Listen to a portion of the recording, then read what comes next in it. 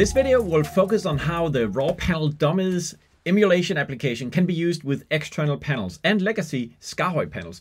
So far, we have been working quite a lot with the bread and butter SKAARHOJ panels, those that are current in our inventory, like the Rack Fusion Live. That is a really popular controller that we use a lot. This is a Blue Pill Inside version. The other one was a Unisketch version. And in this video, we'll focus on stuff like this. This is an old C15, like a legacy SKAARHOJ controller, but it's compliant with Raw Panel, and you can use that with Reactor. We also have this C31, which is really cute. I think one of the first controllers we ever did. So these are basically from our museum, but we can get those emulated as well. I will show you a Loupe Deck. I will also show you a Stream Deck controller. And already in this video, we have some of these controllers on the network. The C15 is actually right here. You can see the Raw Panel Explorer has found it on the network. So it is being announced using MDNS. And if I connect to this one, you should be able to see that I can actually turn it on. And I can also clear it up again. And I can work with the display. So if I go in here and I put some stuff in the displays, we should see something in that little smart switch right there. If I click the smart switch, we get trigger scope activated and so on. Okay, so all those good things are there, but what we'll do right now is to grab the profile of this one so that we could emulate it inside of Raw Panel Dummies, which we have over on this side. I think right now if I reload, I just stopped Raw Panel Dummies, so it will show nothing, but let's just go back here, open the binary up, and this is what I did in the previous video, so let's just remove that. And now we are using a feature called Grab and Go. So you can always bring up the help so you can read what it does right here. And we need to supply an IP address and a port. So basically what I'll do is down here, Grab and Go space, and then the IP address. And what was that? 11.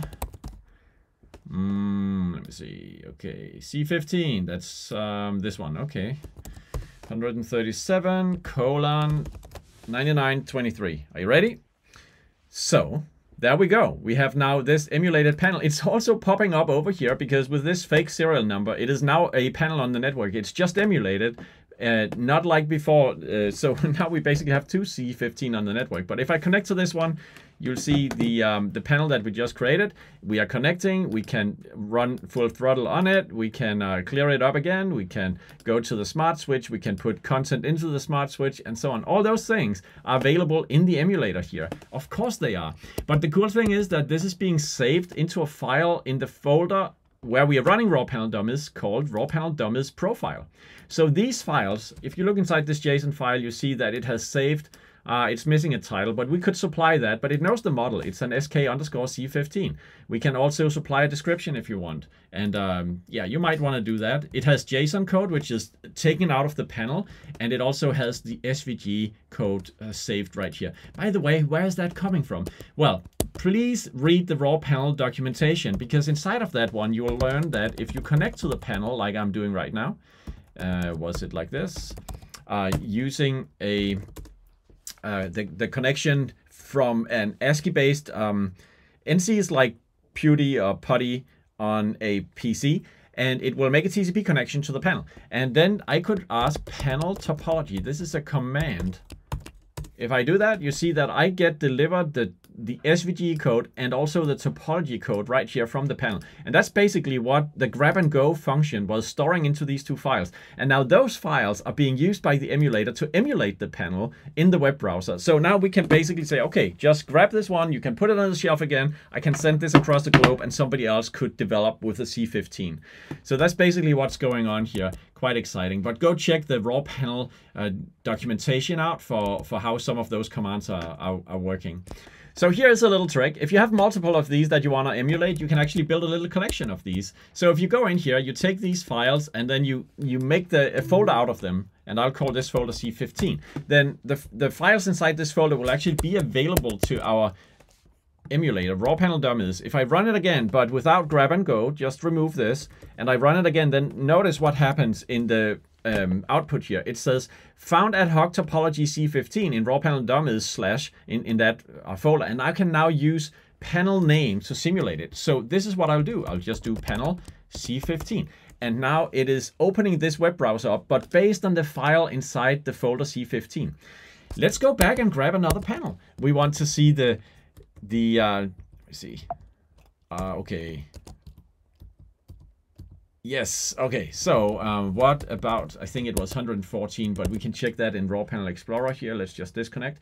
So I want to grab the C31, 114, yes. All right, so that is now going to come up here. I don't know why these are kind of yellow, because... okay, that is of course because these buttons are in fact yellow NKK buttons. They are not white. So this is why they are kind of yellow. But I was confused for a short while. All right, so that panel is now being grabbed, and we also see the profile of that one inside of this one. So we can now create a folder of those C31, and that is now possible to emulate in the exact same way. I can connect, let me see, let's just find a USB-C cable here. So we'll just connect to my computer, because I have an application that would make us the Loupe Deck into a Raw Panel device. But that is not public yet. So this is more for like demonstrating to you guys what can be done. So the Loupe Deck is going to boot up here with a little SKAARHOJ screen in a short while. The Loupe Deck is now a Raw Panel device over network. This is connected to my laptop, so we can't use the blue pill for this, but it is Raw Panel. It's on the network. We can, if we just scroll a little bit, connect to it here. We can try the full throttle, so turn on everything on the panel. So now everything is white.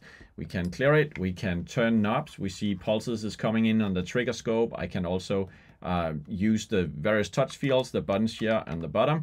I can send back content to it, like turn on the button color, which is normally indicated by a little red bar in the top of the graphic here. And then I would also be able to put in like a color image. So you see color image right now on, you don't. You see color image now. Yeah, there you go. Okay, so the Loupe Deck can do all these things as a Raw Panel device. Once again, we want to grab it and we want to simulate it. So somebody out there in the world would like to do this. And therefore, I will now point my Raw Panel Dummies in this direction. Let's just check the IP address. So it has the IP of my laptop right here on this port. And in this case, I need to specify a different port for this one, because Raw Panel Dummies is going to try and emulate this on port 9923. So let's just make this 9924 instead. And there we go. It is now being emulated right here. And maybe we'll just drag that over here on the other side. Yes. So now you see we actually do have now two Loupe Decks on the network. The one is the physical one. The other one is the emulated one over here, which has, of course, the same features, because we just read the topology out, and we can now play with this. We can do everything that we want. We can press buttons over here on that. We can also emulate the encoder pulses. We can try to use the faders, which are, faders is actually something that I invented that is possible in the Windows over here. But since this is not released, this is like alpha concept stuff.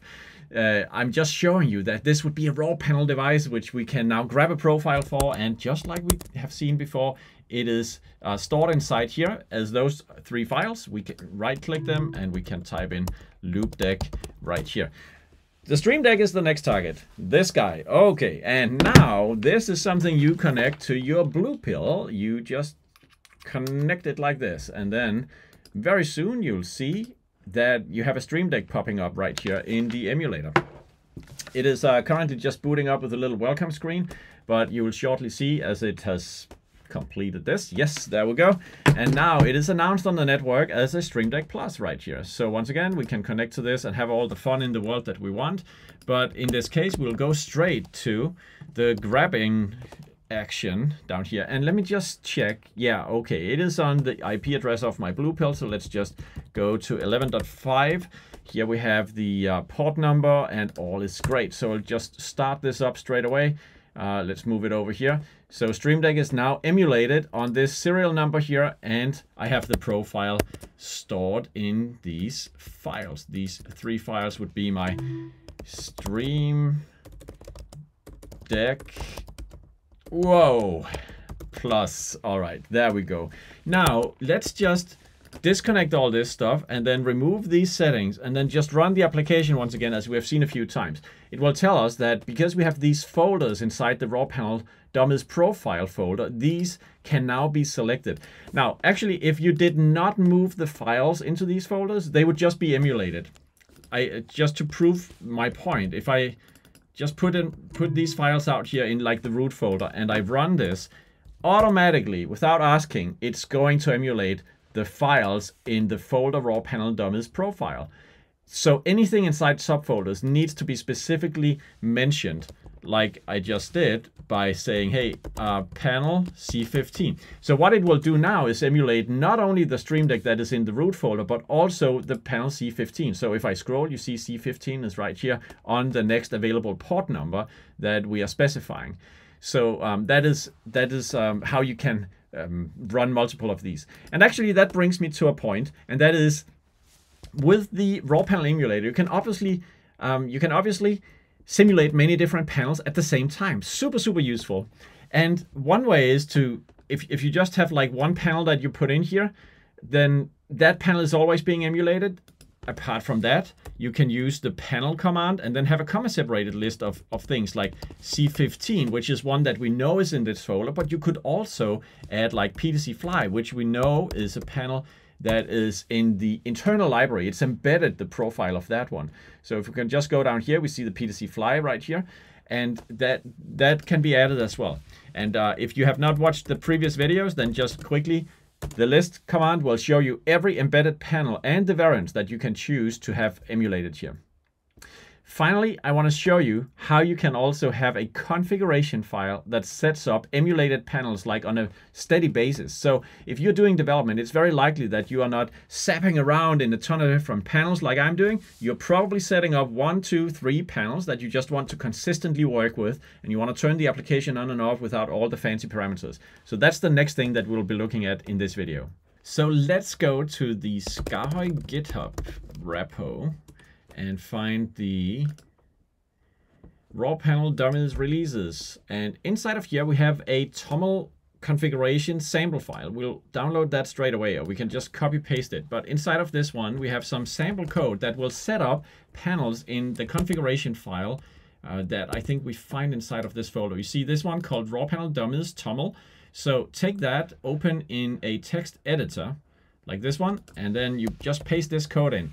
Now, if we do that, we just need to observe a single thing, saving it, and that is activate one of the panels that you want to test. So what this says is emulated panel, Bragg Fusion Live with NKK buttons, and this serial number, protocol mode being 1. What is that?